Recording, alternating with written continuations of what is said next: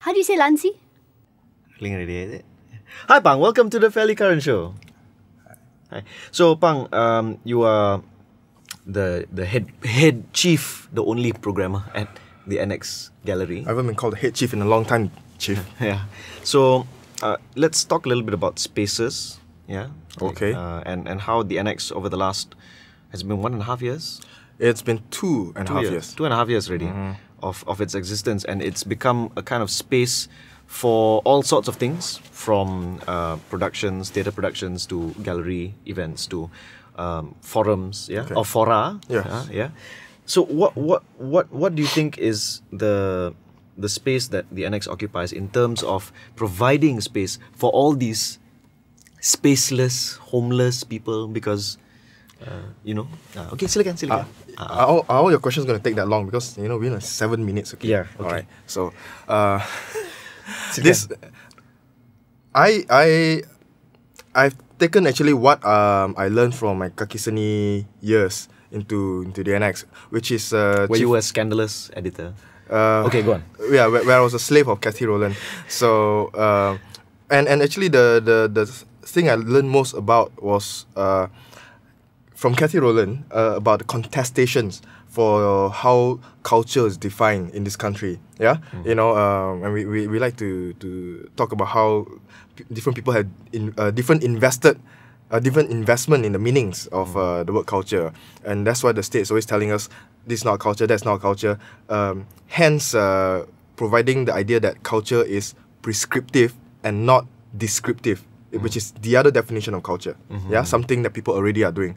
So, taking that from Kathy Rowland's very incredible article called Ini Bukan Budaya Kita, I kind of translated that into a practice of a space that is about letting people define their culture for themselves. Rather than waiting for the state to tell you what is and isn't your culture. I mean. So people don't have to say, okay, just because the state says that holding hands is not a culture, kissing is not a culture, homosexuality, black metal music, everything, I mean, eventually nothing's going to be our culture anymore, right? Except crime. Go on. And 3-in-1 coffee. Yeah. So I wanted a space that, in the end was about letting people define for themselves what is a culture. And actually, and what is interesting to me about the act of defining is that, especially through the artistic practice, is that it escapes language. Especially now we have all this war about language and all that, right? People always forget. They think that language is everything. Actually, language is one of the most imperfect tools we have to express ourselves. Yeah, and the marvelous thing about art is it escapes language. It helps us consider many things and perspectives beyond our ability to define it first. Yeah, and that's why that kind of amorphous space becomes exciting for me when I try to run the Annexe, as with that spirit of amorphosity. Yeah, but having said what you said about language, yes.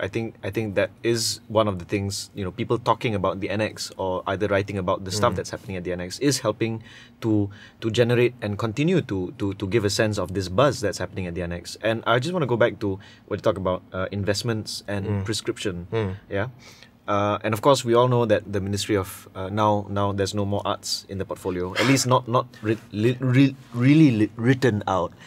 And in terms of investment, people who build your spaces also have a certain, whether it's an agenda or a certain direction. Sure. Okay. So what are your thoughts about this? Because the Annexe, of course, is not free from this kind of investment. Of course. We are supported 100% by Central Market Sendirian Berhad, which is owned by Mr. Bernard Bong, who bought up Central Market a few years ago under the persuasion of the late Endon, and then now and then he invited Nani Kaha to be the architect for his renovation, right? Or one of the architects, and she suggested to him that he needs to turn the upper floors of the Central Market Annexe into an art space because he was going to turn it into his office. Right. Yeah.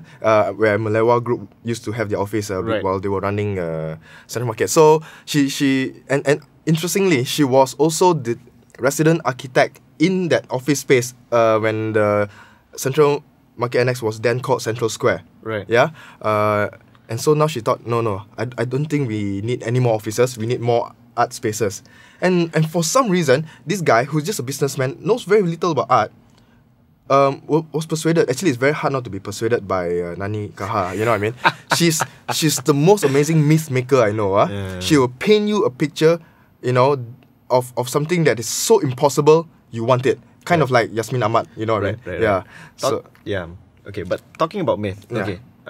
One of the things that's happening, is this. I wouldn't say it's a myth, but it's an ongoing story that the Annexe Gallery has been having over the last at least year and a half, at least. Right? It's this thing called Art for Grabs, and you have an event coming up soon, 9th and 10th of May. Yeah. And why is it that you continue to have Art for Grabs? Art for Grabs was started when I felt very pity. I took pity on all you poor people who come to the gallery, and you look at this beautiful, expensive art, you know, all the Matahatis and the Gan Seong Kings, right? You know, which I know you all own while he was still very cheap. And then you look at this art and you go, aren't we lucky just to be able to look at expensive art? Bastard. You know, the kind of thing. And so I have a feeling that people want to own art.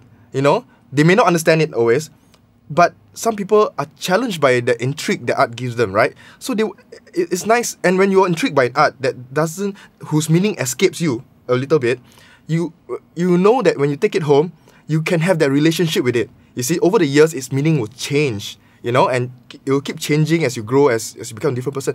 So it's exciting for people to want to own art, except they cannot afford it. Right. So I came up with Art for Grabs. So and the main criteria is every item of art has to be sold for less than 100 ringgit. Right. Okay. And I found that a lot of artists don't mind doing that. They don't mind actually, after making their 1,000 over ringgit art, they sometimes don't mind doing some small, easily sellable stuff because they like people to own their art. I mean, at the end of the day, artists are still charity prostitutes, you know? Or people persons. Not charity really. prostitutes. So, okay.